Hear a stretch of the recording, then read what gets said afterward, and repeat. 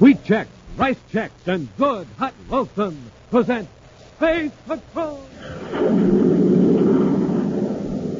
High adventure in the wild, vast reaches of space. Missions of daring in the name of interplanetary justice. Travel into the future with Buzz Corey, Commander-in-Chief of the Space Patrol. In today's transcribed adventure, Buzz and Happy are attempting to rescue a girl being held captive in a metals factory in the orbit of Jupiter moon number 2.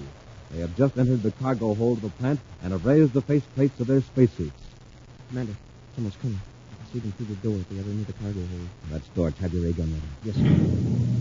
Hey, Commander, I can't move. Something's holding my feet. Someone turned on a magnetic force field. It's holding our metal space boots. Get out of your suit. Hurry. Commander, look up above.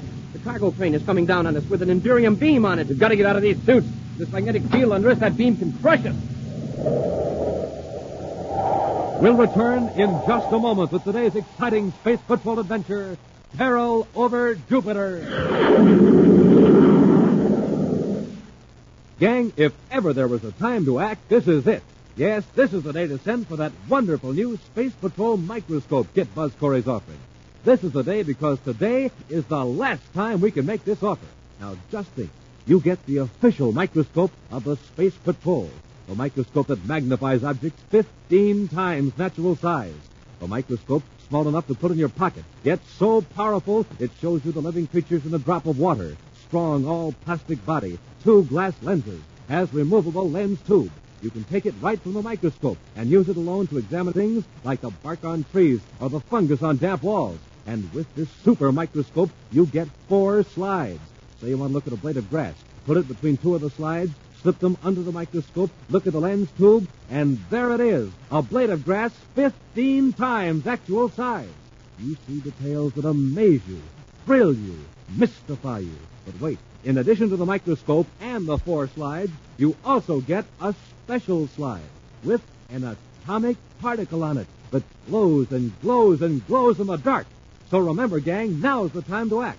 Now, today, this very morning, is the time to send for your Space Patrol microscope kit. Because today is the last time we can make this thrilling offer. Just buy a box of Rice Chex or Wheat Chex.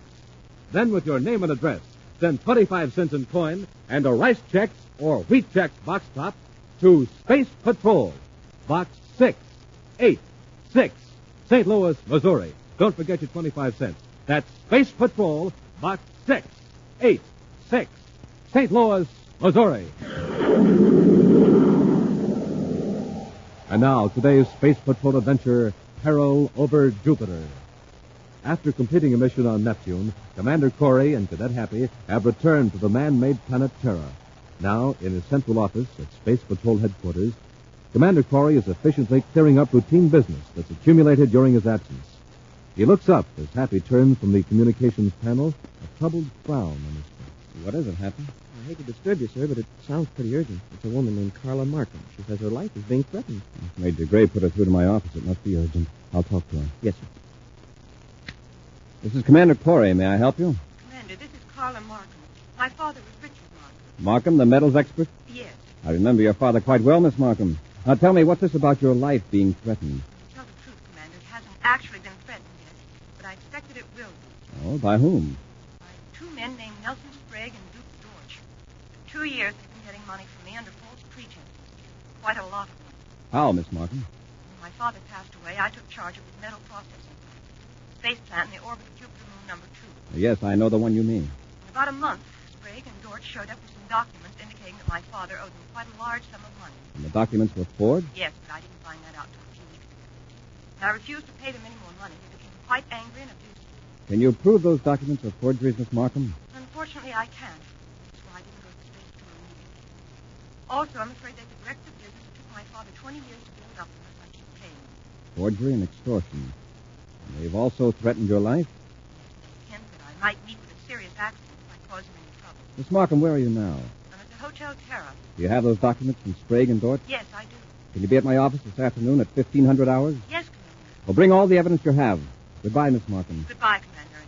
Thank you. Happy. Yes, sir? Check with Major Robertson. See if you have anything in the files on Nelson, Sprague, and Duke Dort. Right, Commander. Well, meanwhile, I'll contact Jupiter headquarters and have them space upon information on the Markham.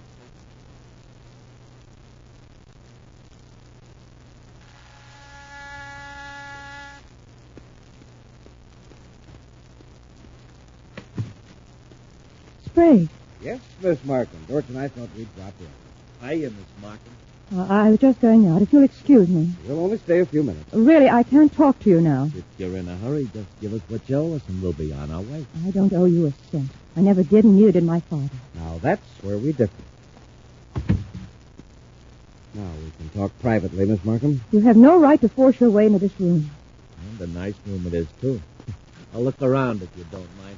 You know, Miss Markham, we were almost ready to blast off to your Jupiter plant, thinking you were there. Then I space-phoned your chief engineer, and he told me you were here on Terra. Here on business? No concern of yours. I'm afraid it is. You might have caused us to make a long space flight for nothing. Hey, what's this? Does it go with the room? Mr. George, put that down. It's a Venus ceramic, and I don't want it broken. More than a ceramic will be broken if we don't get that money, Miss Markham. You've got all you're going to get. I know now that my father never owed you a single credit. All those contracts were forgeries. You'll have a hard time proving it. Besides, for your own protection, it would be wise to pay us off completely now. Well, that sounds like a threat, Mr. Sprague. It wouldn't take much of an accident to put that metals plant of yours out of commission. You don't frighten me. Hey, Clay, look at this. Get away from that desk. Look what I found beside the spacer-phone. A memo in Carla's handwriting. Give me that. Now, Miss Markham, don't you know it's rude to drag? Corey, Space Patrol Headquarters, $1,500. Oh, an appointment with the Commander-in-Chief. What's this about? It's none of your business. She's got all our contacts lying there, Sprague. Lucky we dropped in. You're not going to keep that appointment, Miss Markham. Oh, yes, I You're going am. to call it off. We'll call Corey right in front of us and tell him you jumped at wrong conclusions. Then you're going to give us the money in cash. The whole 50,000 credit. I don't have that much money. Not here on Terra. You've got it in your Jupiter bank. We'll blast off for Jupiter right after you talk to Corey. Now get on that train.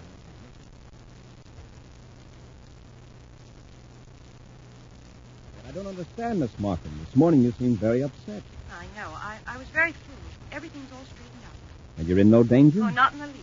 I'm sorry it bothered you, but it's just that I've been working hard, and I imagined a lot of things just went through. So it seems silly. How about those two men? Miss Markham, can you hear me? What about those two men? Oh, I was all wrong about them. They've canceled the agreement. I heard from my attorney on Jupiter by spacecraft. Oh, I see. And as I told you this morning, Commander, I'm leaving for Jupiter this afternoon. I hope you'll forgive me for being such a bother. Of course, Miss Markham. Thanks for calling. Goodbye, Commander. Did that happen? Yes, sir. Well, that means there's no appointment at 1,500. We can get much more work done. Yeah. This morning she seemed to be sure that she was in danger. And now everything's fine. Well, I guess some women are like that, sir. And perhaps Carla Markham has done a pretty good job in operating her father's space plant. That calls for level-headed thinking. You know, like she said, the strain and Yes, all. but wait. This morning she told me she was planning on staying on Terra for 3 days. Just now she said, as I told you this morning, I'm leaving for Jupiter this afternoon. Yeah, that's right. That inconsistency might have been on purpose, maybe. Why? Perhaps she was forced to make that call just now.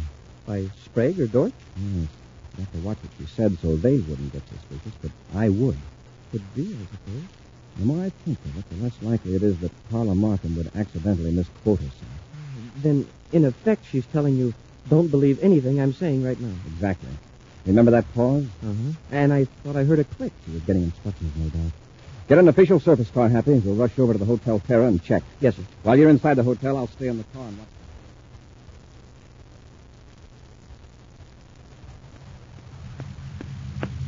Looks like you were right, Commander. What did you find out, Hap? Miss Markham is checked out. The clerk said there were 2 men with her, and they left 10 minutes ago. Did you know where they were going? No, sir, but I talked to the doorman. He heard one of them tell the driver of the surface cab to take him to the spaceport. And that's where we're going.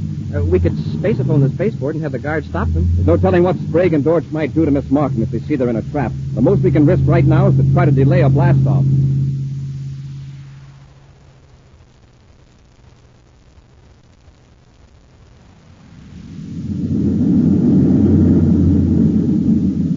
Pretty nice little cruiser you've got here, Miss Markham. I wouldn't mind having it. Don't worry, Sprague. You will. Dorch, Miss Markham doesn't think that's funny. If you're thinking of stealing a ship, just remember that it can be easily traced. Oh, it won't be stolen. I'll rig up a nice legal-looking transfer of ownership. Dorch, check the rear view scope, see if we're being followed. I've been watching it. We're clear. Good. We'll go to her space plant and have her write us a check. We'll take care of the 2 engineers and fix all your communications equipment so you can't call for help while we're in Jupiter City. If we get the money, we'll see that you're rescued.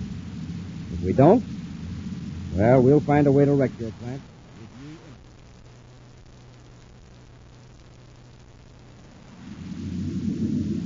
That's Miss Markham's ship, sir. We could overtake them easily. Yes, but if Sprague and his pals see us, it'll just put Miss Markham in danger. Let's just follow them and find out where they're going. By the vector they're on now, it looks like it'd be Jupiter. Mm-hmm. Perhaps the Markham space plant in the orbit of moon number 2. Do you think they'd take her to the plant? Well, they might. Oh, what did they turn out at that plant, Commander? High-purity metals from ores hauled out from Jupiter, chiefly zirconium and indurium. The advantage of the space plant is the low gravity and the ease of maintaining a perfect vacuum. The metals can be controlled perfectly by electronic heat fields and magnetic force. For example, a huge ball of molten indurium can be suspended inside a purification chamber without touching the sides. Wow. And the whole process is automatic. That's right, Happy. 2 engineers run the whole thing. I don't want Sprague and Dortch to know they're being followed. Can't let them get a glimpse of the Space Patrol ship in their rear view scope. Then we'll have to keep this much distance between us until they land. Unless we have another ship. I'm going to space-phone Lowell City, Mars, and have headquarters send a small cargo ship out to meet us in space. We'll transfer to the cargo ship, and we can get closer to Sprague and Dortch without endangering Miss Markham. You might as well sit down and relax, Miss Markham. We'll wait here in the plant control room till Dortch gets back. What's he going to do to my crew? Well, it depends. If they behave themselves, they won't get hurt. Oh, here he is now. I got them both, Blake. What did you do to them? Just take it easy, miss. I merely put him to sleep with the ray gun. Did he give you any trouble? Nah. I got one of them while he was checking some instruments. The other was asleep in his bunk. They'll be out cold for 24 hours. Nice work.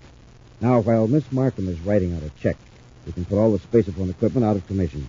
Start with Cargo ship JC-302 calling Markham Space Plant, Jupiter 2 orbit. Cargo ship JC-302 calling Markham Space Plant.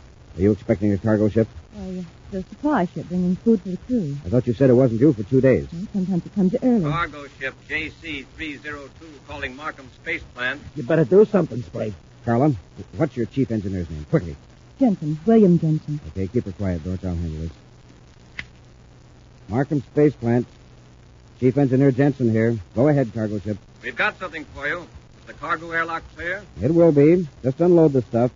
We'll take care of it later. We've got our hands full right now. All right, Jensen, we can handle it. Cargo ship out. Dortch, you go into the cargo hold and keep an eye on them. If they act sociable, impress them that we're very busy. Suppose they say I'm not one of the regular crew. Tell them you're filling in for a week.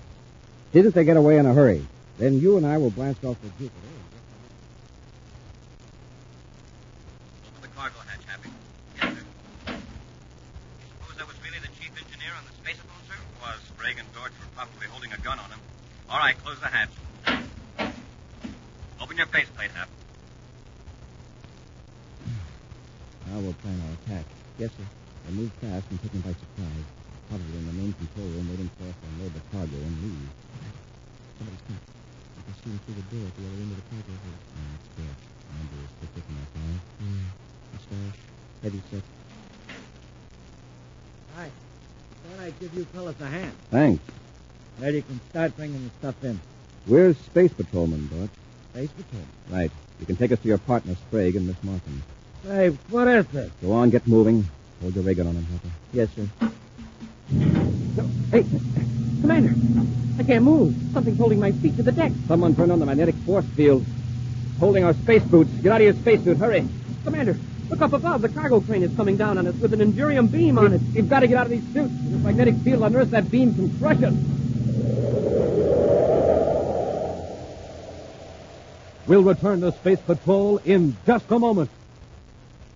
Say, gang, how's your morning takeoff? Are you blasting off with your jets really roaring? Are you riding your bike like Buzz Corey rides his rocket? I mean with your speedometer smoking like a volcano on Venus. In other words, Space Patrollers, are you supercharged in the morning? Well, here's the way Commander Corey gets supercharged. He tucks away a power breakfast with Rice Chex or Wheat Chex, the super cereals. Try Rice Chex today. What'll you say? Delicious. Try Wheat Chex today. So swell tasting, you'll eat more and more and more and more. Rice Chex, Wheat Chex, the only cereals in the universe with that modern bite-sized design for easy eating. The only cereals in the universe with a picture of Commander Corey or Cadet Happy on the outside of the package. The only cereals in the universe with that mysterious magic space picture on the inside of the package. The super cereals that help to supercharge you. Rice Chex, Wheat Chex. And now back to our Space Patrol adventure, Peril over Jupiter. Nelson Sprague and Duke Dorch are extorting money from Carla Markham, who operates a robot-controlled metals plant in the orbit of Jupiter's number 2 moon. The two men forced Carla to take them to the plant in her own spaceship, where they overpowered the 2 engineers and are holding Carla. Commander Corey and Cadet Happy trailed Miss Markham's ship from Terra, then approached the metals plant in a small supply ship. Wearing spacesuits, they entered the cargo hold of the plant through the airlock, where they found Duke Dorch. As the commander ordered Dorch to take them to Carla Markham and Sprague, a powerful magnetic field was turned on beneath the deck of the cargo hold, making it impossible for the space patrolmen to walk. Then, from above, a huge loading train lowered a heavy Endurium beam down upon them. Dorch, who is not wearing metallic shoes, is not affected by the magnetic field. Commander, I can't get out of my spacesuit. Something's stuck. That beam will down us in a few seconds. Dorch, cut that magnetic field. You'll have to talk to Sprague about that. You asked for it, Corey. You weren't invited aboard, you know. Is that Sprague? Yes, it's Sprague. I'm in the cargo control booth watching you through a viewscope. Stop that train. Stop it. I only wish I could lower it faster. We can't lift that seat because it will slide on the past magnetized floor. You mean sort of straightening? I pretend to try to dodge the train. You slide back to the airlock. And leave you here? But why can't we both go? Say, Happy, quickly. Yes, sir. That dodging isn't going to do you any good, Corey. Sooner or later, I can lower this beam on you. Keep out of the way, Dorch. Don't worry, Sprague. Hey, the other one's getting away. Run over there and stop him, Dorch. Don't let him get into the ship. Yeah, okay. Hey, but watch the crane while I'm under it. I'm in the airlock first. All right, Happy. When I give the word, open it and release the air escape valve. All right, Sprague. You can let all the air out of this cargo hold in just a few seconds. The cadet and I have spacesuits on. We can close our face plates and we'll be safe. But your partner will be in a bad way. Don't let him do it, Sprague. Stop him. Get away from that airlock. Then turn off that magnetic field and stop the crane. Do what he says, Sprague. Please. Now, all right. Now, Sprague, come down here to the cargo hold and bring Miss Markham with you. Supposing you come up and get me. All right. But remember, we've got your pal Dorch here. And you remember, I've got Carla Markham. Come on, Happy. Keep your ray gun on Dorch. Yes, sir. Go on, Dorch.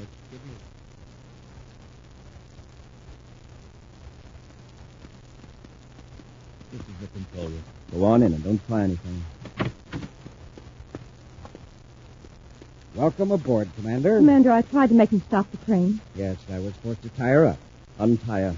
Are you hurt, Miss Markham? No, I'm all right, but my 2 engineers. What have you done to them, Sprague? I was just about to tell you, You put Commander. them in the electronic furnace.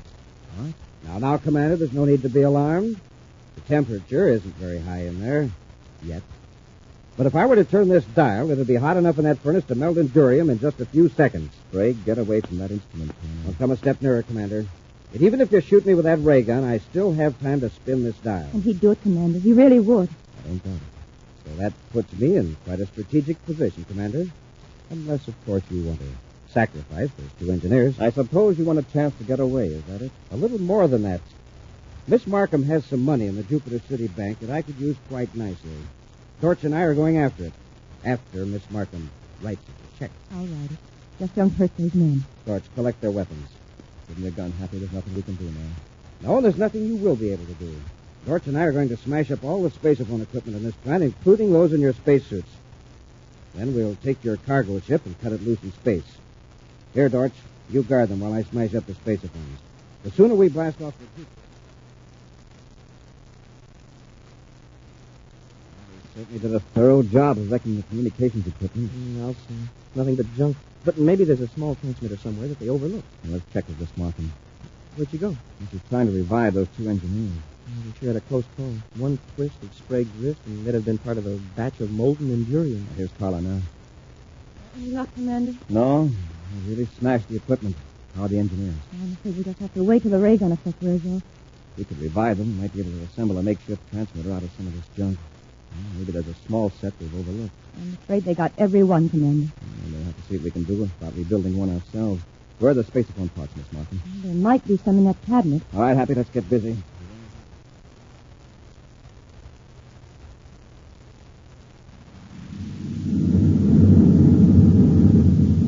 All clear in the rear view scope, Frank. You didn't expect anyone to be after us, did you? I won't rest easily until Jupiter's just a pinpoint in that view scope. Relax.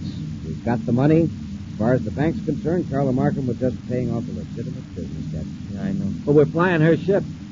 We better land on some nearby planet to get another. I've got that all figured out, too.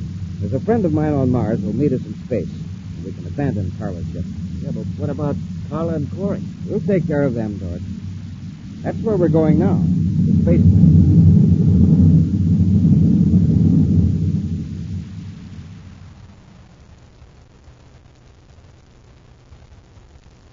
How are you coming, Commander? Well, we're about ready to make a test, Carla.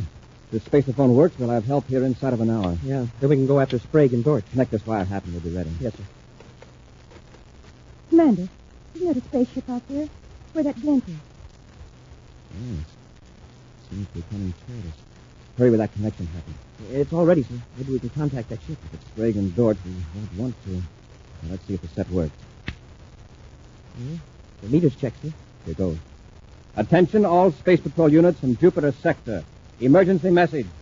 This is Commander Corey aboard Markham Space Plant in Jupiter 2 orbit.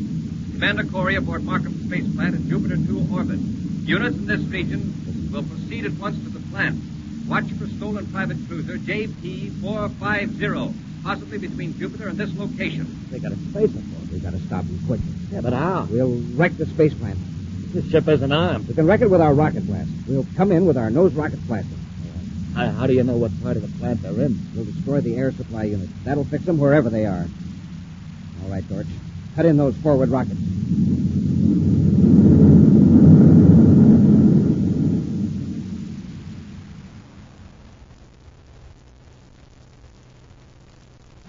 It's Sprague and Dort, all right. It's my ship. Crazy fools. They're heading right toward the plant without cutting speed. They probably heard our spaceophone want to put us out of business. If they ram us, they'll put themselves out of... Uh-oh. Hey, they've got nose rockets on. Commander, did the Space Patrol hear your message? I can't tell for sure. We don't have a receiver. They probably did. Hey, what's Sprague up to? He's not heading for an airlock. Then why doesn't he cut his rear rockets? He's burning fuel at both ends. Trying to wreck the plant, and he'll do it, too. The air unit. He's going to wreck the air supply. Quick, Happy, close that compartment door. We've got to seal this room off from the rest of the plant. Yes, sir. Secure, sir. Wow. They've torn up a whole hunk of the plant with their nose rockets. They'll keep blasting away till they're sure we're finished. And we don't have a doggone thing to fight back with. The Space Patrol would only get here. We're moving around for another attack. This time we probably won't be so lucky. We ought to get out of this control room. They'll probably blast this part next. Yeah, but we can't be sure there's any air outside this compartment. Then we're Now, helpless. wait a minute. When we blasted the air unit, they tore away part of the section next to the furnace. Yes, that's where the molten endurium's cooled and rolled in place. The metal's forced from the furnace through those pipes. Carla, is this the dial that turns the furnace on? Yes, Is there endurium in the furnace? several tons of it. Why? Well, let's heat it up. We'll give Sprague and Dort something to think.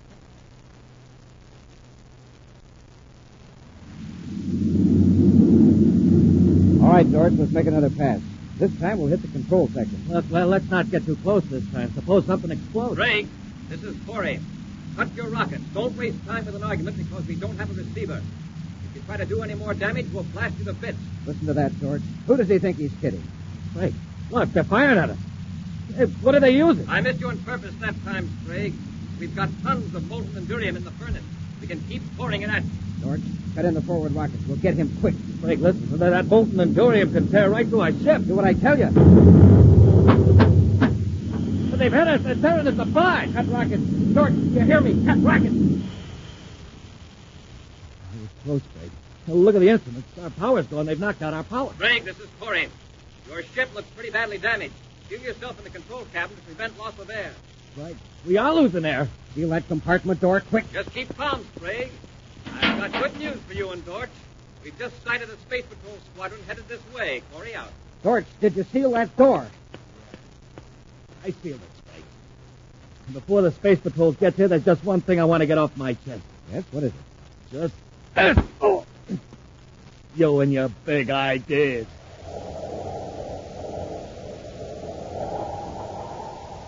An action preview of next week's exciting Space Patrol adventure in just a moment. It's a quiet day at Space Patrol headquarters. Cadet Happy is alone, gazing around in the commander's office.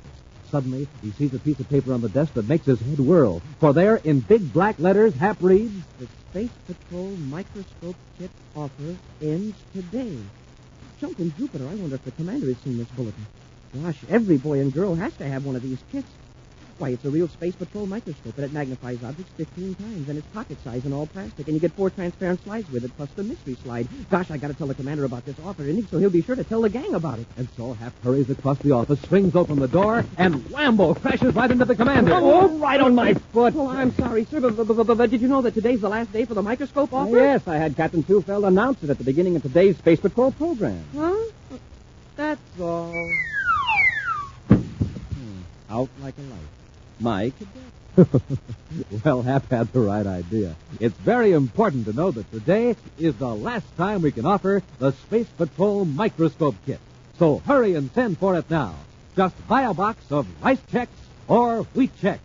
Then with your name and address, send 25 cents in coin and a rice checks or wheat checks box top to Space Patrol, Box 686, St. Louis, Missouri. This offer good only in the USA and may be withdrawn at any time. That's Space Patrol, Box 686, St. Louis, Missouri.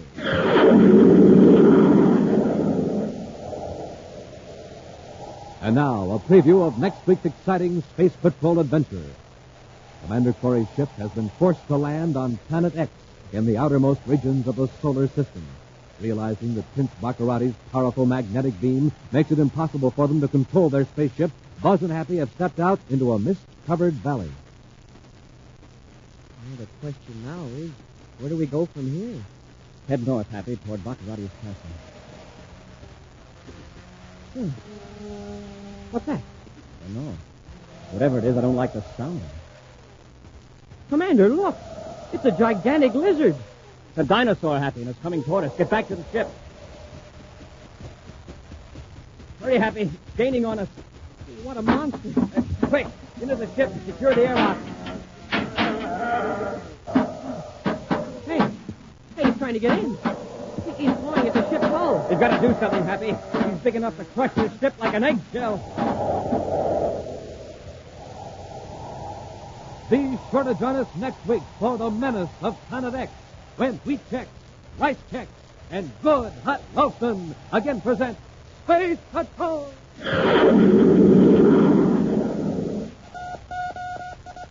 Special bulletin for boys and girls in Akron, Ohio, Albany, Schenectady, and Troy, New York.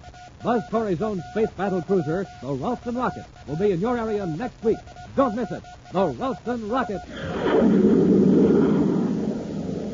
Space Patrol, created by Mike Moser, starring Ed Kemmer as Commander Corey, and Lynn Osborne as Cadet Happy, was written by Lou Houston, produced and directed by Larry Robertson, executive producer Mike Deverett.